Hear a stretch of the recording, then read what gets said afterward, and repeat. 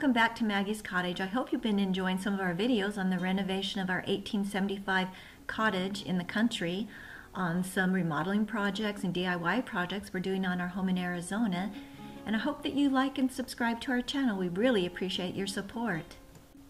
In this video, we're going to show you how we transformed our drab and dreary laundry room in our home in Arizona into a bright, fun place that we love to go, and I don't even mind doing laundry anymore. This is how it looked originally. We hadn't really done anything to it since pretty much we moved into it. We had these stock cabinets that were pretty cheap.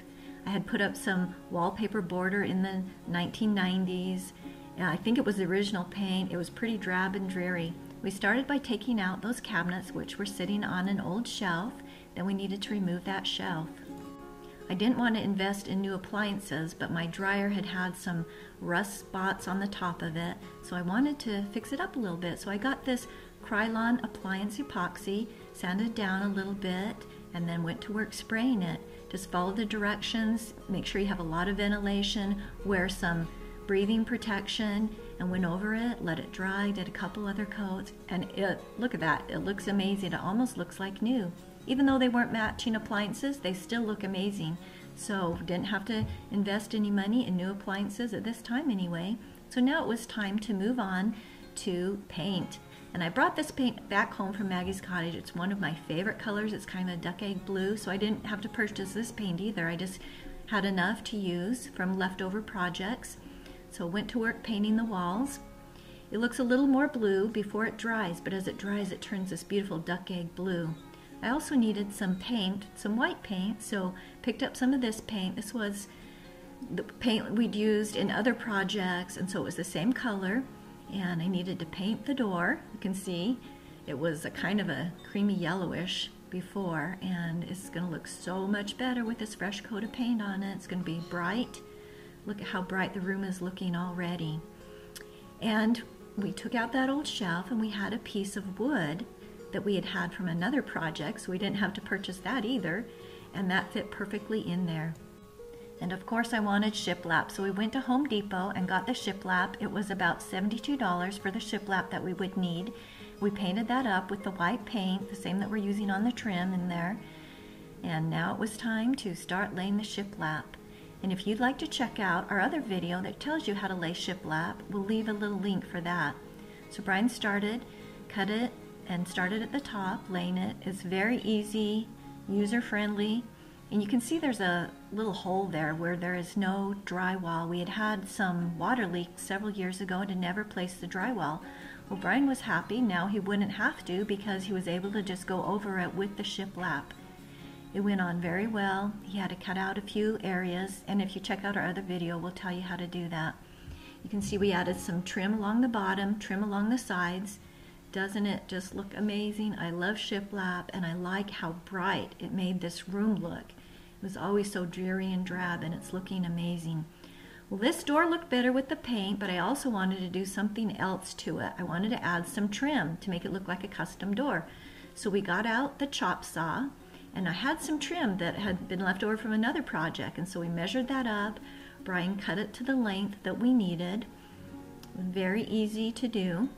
And then it was time to mark it on the door where we were going to put it, and he was going to apply it using liquid nails and his staple gun, and he used brad nails in his staple gun to attach that.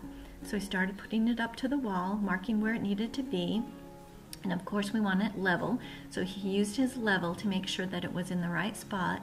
He started with the top piece, put that on, then started with the two side pieces.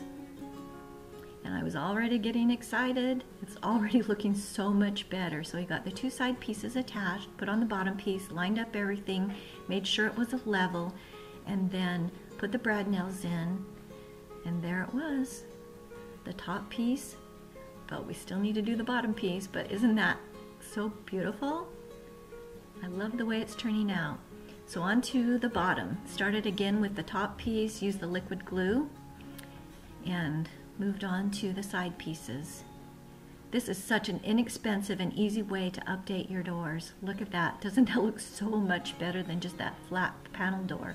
But we had one more door in the mudroom, the laundry room that goes into the into it, so we had to buy some trim for this. I think we spent around $10 for this trim. It's a little bit thinner than the trim on the outside door, but I thought that was fine for our inside doors to have a little bit smaller, and so he attached that the exact same way that he had done the others. But this was the doorknob. It was pretty sad. These are pretty old, gold, worn out. So I picked up some Rust-Oleum automotive primer and some Rust-Oleum metallic paint and primer. It was about $11. Took all the hardware off, every little piece you're going to need to spray, and I sanded them up a little bit, roughed them up a little bit, then put them in a cardboard box, stuck them in there to make it easier to spray, and then I began spraying, first with the automotive primer, went over all of those, even the tops of the screws, and then used the other one to finish it off, and it's looking amazing. And of course you do all pieces. I had a wreath holder also that I decided to paint as well. It was an ugly gold and I wanted it to match the hardware. I really love the way this turned out. There it is. It looks so much better. And of course I say $11, but there's a lot left, and I'm going to move on to redoing my hallway next. I'm going to do all the doors there, so I'll have enough for that also. So it really wasn't, it was very inexpensive. Here you can see how it looks on the door. It's pretty amazing. I really love the way it turned out. Here's a short little video of the finished product without decorating. Look at how well that dryer looks. And I love the way the shiplap turned out. That piece of wood on there is rustic and beautiful, and it was free. And I love the way that this door looks. It is so much better. I love the crisp white against the duck egg blue also. It's so bright and cheery in here. And I have this wall that I'm going to decorate. I'm so excited about doing some decorations in here. It's going to be a fun place to go and do the laundry.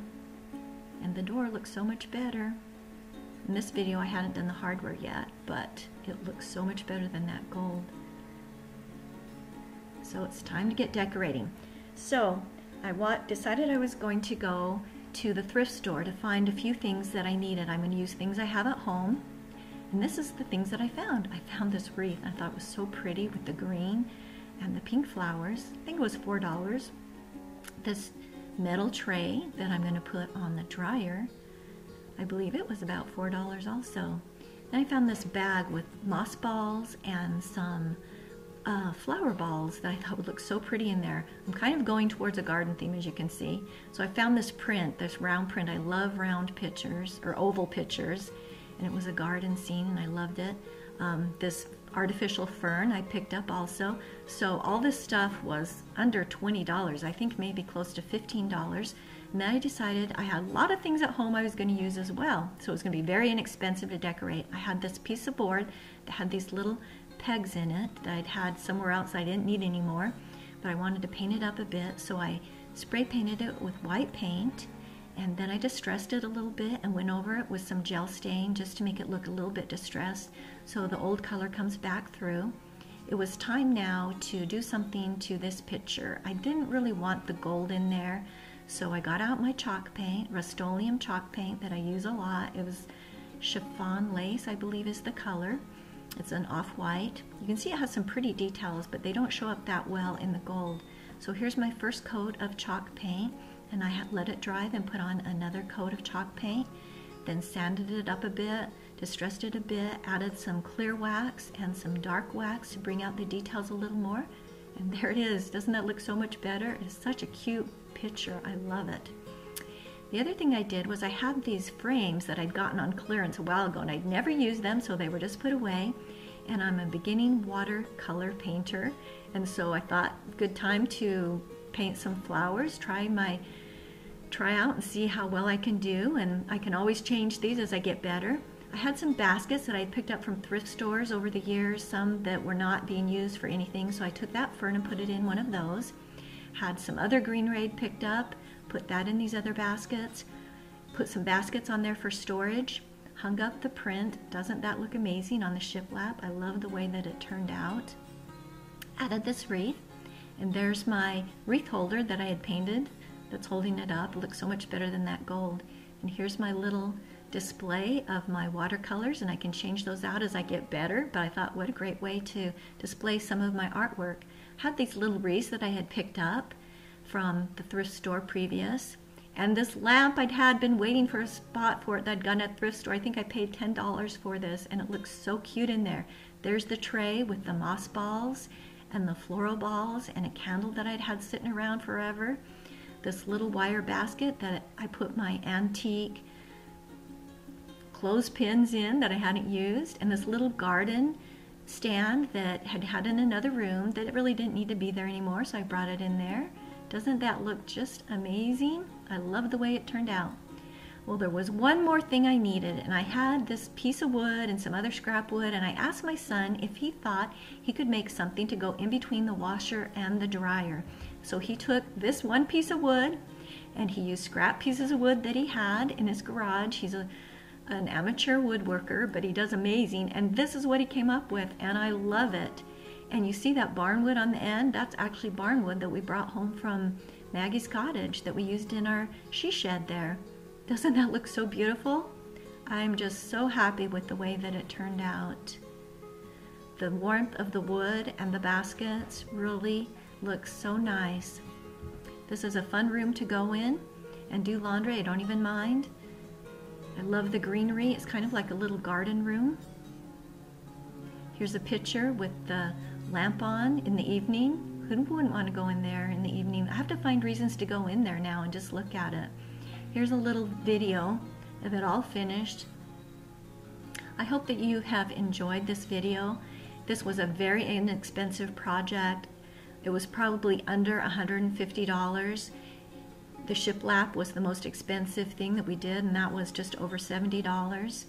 I went to the thrift store and spent probably $15 for things, and I had other things at home that I had bought at thrift stores previous, or things in another room that I wanted to change out that I brought into this room. Of course, my lamp that had been waiting for a place for several years.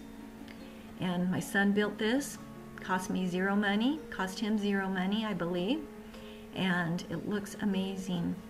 So please check out some of our other videos on the renovations of Maggie's cottage and on our DIY projects here at our home in Arizona. And I like to give you decorating tips and ideas as well. And we've got some great videos on how to do some faux fireplaces, and we've got many more videos coming up. I'm going to do my hallway that leads into this laundry room next. I appreciate your support and hope you enjoyed this. Thank you.